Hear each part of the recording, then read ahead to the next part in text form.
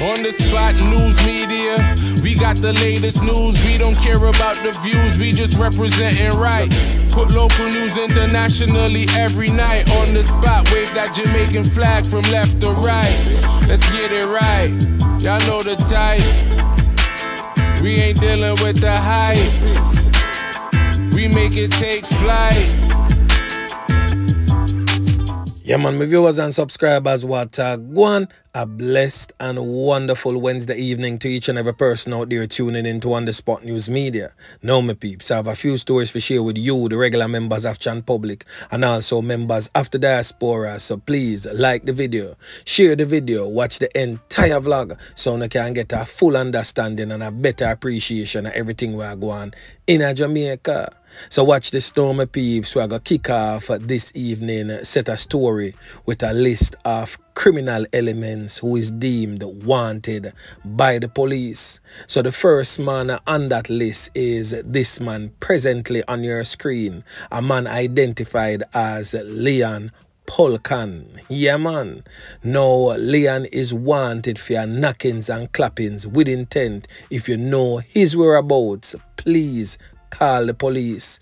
This man frequents the Hartford and Paul Island district in the parish of Westmoreland. Now, the next man on your screen is known as Miguel Tracy, otherwise known as Ears Boss. Well, Ears Boss definitely not listen and not understand the fact that the police need him for several crimes he may have been committed, and he may be hiding in your community. Now, if you know the whereabouts of Miguel Tracy, Ears Boss, do the necessaries and inform the squad of them. Yeah, man. The next man on that list is a man identified as Farin Douglas, but more popularly known in the criminal underworld as Stammer. This brother is also wanted for knockings and clappings and also illegal possession of firearm and ammunition. So help the police and do the necessaries. Help them find this criminal element here known as Stammer. Now, last but definitely not the least, this man presently on your screen has been identified as Jason Duncan, otherwise known as Teflon. Some people call him Bulby. This brother is a known knockis and clappis and is wanted by the police for several crimes committed. So anyone knowing the whereabouts of any one of these criminal elements, link the squad to them and give them the necessary information. And as always, if you don't trust the squad to them, link On The Spot News Media or any like-minded vlogger. Furnish us with that information and we will most definitely pass it on to the ones who can make effective change. So we're going to flick it on over there in Western Jamaica, where the parish of St. James and Hanover is definitely our center of focus, as knockings and clappings seem to be the order of the day in those two parishes. Now, a man who went to meet another man for a sale of a motor vehicle in the parish of St. James on Monday was taken out in a hail of bullets by criminal elements. The man in question has since been identified as 42-year-old Robert Harvey, a Juta Tours operator from Bogue Hill in St. James. It is reported that Harvey made arrangements to meet with a man who was interested in buying a motor vehicle from him. Robert Harvey drove to Garden Crossing in Bogue on Monday evening to meet with that man. Whilst at the location, a motor vehicle drove up with two men aboard. It is reported that both men exited the motor vehicle and opened fire, hitting Harvey all over his body. He was sitting inside his motor vehicle. He got conned up multiple times. The police were called into the scene and Harvey was assisted to the hospital where he was pronounced you know what. Some peeps, trust me, I set up Mr. Harvey and nyam him food and broke the plate in such a type of way. Some peeps trust no one, like zero. No way in the parish of St. James no safe. No matter how remote that community may be, take nothing at all for granted. We have seen in recent days where an upsurge of knockings and clappings continue right across the length and breadth of the parish of St. James. So we are going to continue to look into the knockings and clappings that has rocked the Salem community in the past few days. Now yesterday I did a vlog covering extensively, giving you some of the main perpetrators of crimes committed in that particular community. I've spoke about an infamous character known as Tevin Larson, but more popularly known in the criminal underworld as Broken. Now I'm going to talk about another controversial figure who is playing a critical role in what is happening on the ground in the community of Salem.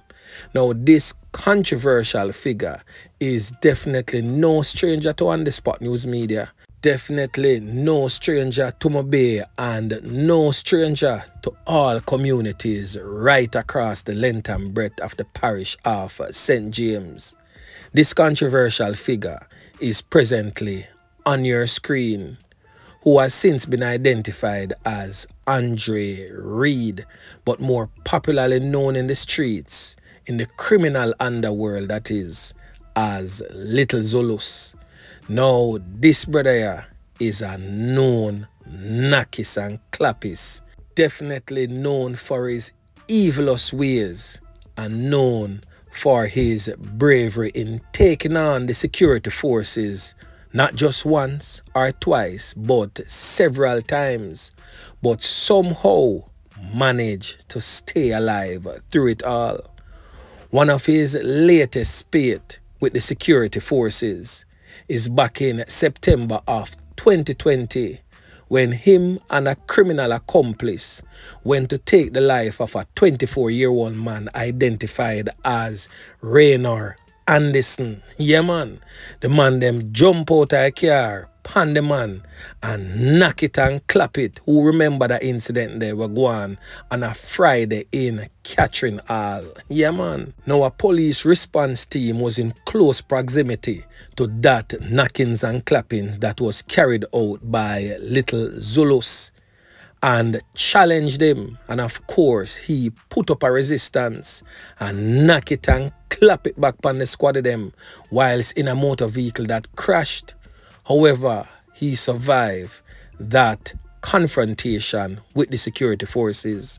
He was, however, arrested with his criminal companion, and both were sent to jail. He was eventually released on bail and was ordered to stay clear of the parish of St. James. So he's now currently somewhere in Kingston and St. Andrew at an undisclosed location. So he's staying from where he is to fight the war in Salem. So people may be wondering how Little Zulus get tied up in a Salem war. Well, Little Zulus, whilst in jail, his little brother was taken out by criminal elements said to be aligned to Crawford Street and Campbell's Lane criminal elements them. Hence the reason why the war started in Mount Salem. Now Little Zulus is also aligned to the Ketan Lane gang, which is run by Broken as one of the top Nakis and Clappis in that criminal organization. Now there is other persons who is also involved in this war. So even though Little Zulus is not in Mount Salem presently, he's staying from his present location and helping and assisting in influencing the war presently in Mount Salem. So in yesterday morning's vlog, I made mention of one of the rivals for the Ketan Lane crew, the so-called KDF, the Ketan Lane Defense Force. Me don't know who give them the criminal elements the authority, them all dirty kind of boy the authority, but them name Ketan Lane Defense Force. But look pa too, boy, me I tell you, the thing really rough out a John shop there. So I spoke about the arrival, a man known as Short Man. So for those who have not yet watched yesterday morning's vlog, please go over and watch that vlog, as it has integral information that can give you a better understanding of this vlog presently. Now that controversial figure, their rival known as Short Man, has two main knockis and clappis. Right now we are knock it and clap it. Bilious theme. Yeah man. So on your screen is another controversial and infamous figure known as Jolo. Now this brother here, a Short Man right and knockis and clappis right now, because the farmer man known as Butty is no longer among the land of the living, as he was taken out in a hail of bullets by other criminal elements, arch rivals, last Monday, along with another one of his cronies. Now, this brother here known as Jolo has another little second where in program for do any farmer knockings and clappings from Jolo say, who there? This brother here answer to the call and run coming with them guns out, knocking and clapping. This brother is not from the Salem community. He hails from flankers. He's known as Schema or Chippy, another controversial figure in the ongoing gang war that rocks the community of Mount Salem. So people of Mount Salem and surrounding communities, you know the all fart them, you know the knockis and clappis them. It is up to you, the regular members of Jan Public living in these war zones that continuously allow a handful of criminals to hold an entire community of law-abiding citizens as hostage, to put a stop to it once and for all. Even if I your pitney, give him up to the police. If I your man, give him up to the police. If I your brother, your father, give them up to the police. Or could I your uncle or your classmate where you love so much, give them up to the police.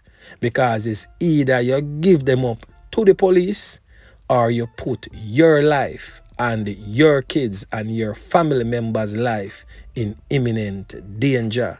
These knockis and clappis is hell-bent on continuously creating havoc in your communities.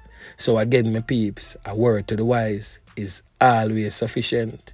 So anyway, my peeps, remember to like, share, subscribe to the channel.